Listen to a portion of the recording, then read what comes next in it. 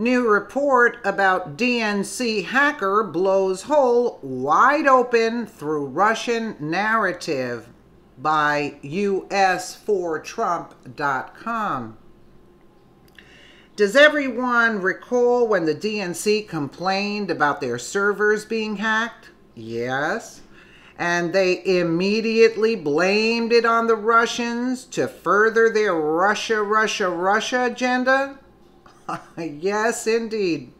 Moreover, on April 20th, 2018, the DNC decides to sue Russia. Trump campaign, WikiLeaks, and Julian Assange, among others, for the DNC hack. Wired, a tech magazine, reports the Sioux News. Well, it turns out that Zero Hedge has discovered that very detailed technical traces have proved that the hack of the DNC actually initiated here in the United States. Wow, what a shocker! Which pretty much blows a hole in the scripted DNC idea that Russia hacked their servers. Is that why you guys wouldn't turn over the servers? Is that the reason why? Look at those faces. I mean, really? Unbelievable. Zero Hedge reports the logical conclusion drawn from the preceding analysis is that Guccifer 2.0 was operating somewhere on the west coast of the United States when they made their change to that document. This single finding throws into shambles any other conclusions that might indicate that Guccifer 2.0 was operating out of Russia. This latest finding also adds to the previously cited evidence that the persona was probably operated by multiple individuals located in the United States. All posts taken all together, the factual basis of the Russian hacking story totally collapses.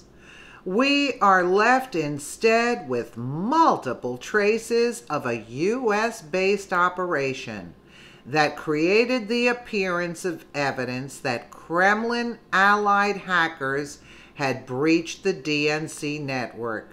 Publicly available data suggests that Guccifer 2.0 is a U.S.-based operation. To this, we add the forensicators' recent findings that Guccifer 2.0 deliberately planted Russian fingerprints into his first document as reported by Disobedient Media. A former DNC official statement that a document with so-called Russian fingerprints was not in fact taken from the DNC as reported by Disobedient Media. The media's role in propagating the connection between early Russian hacking allegations and the Guccifer 2.0 persona, as reported by Disobedient Media. The DNC appears to be issuing lawsuits simply to keep the idea that Russia hacked their servers alive and well. You think?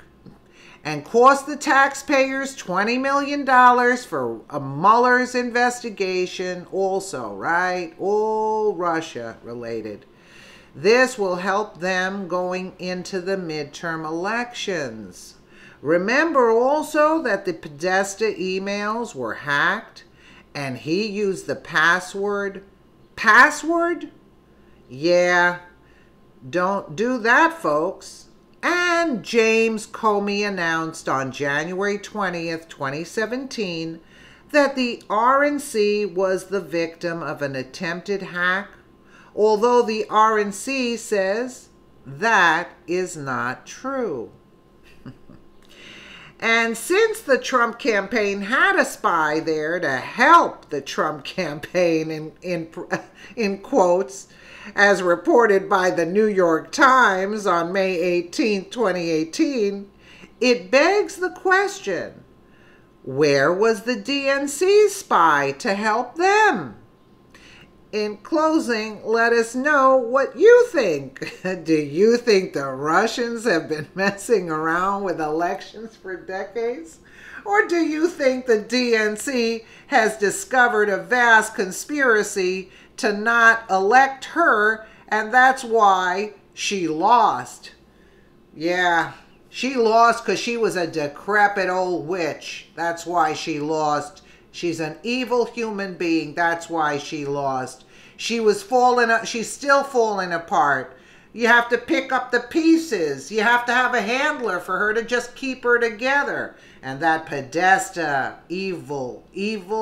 There is no such evil that I have seen. In Hillary and Podesta, Bill Clinton doesn't even match up to the evilness of these two characters here. These are the ringleaders here, right here, what you're looking at right here. Let me know what you guys think in the comments below. And again, thank you so much for watching.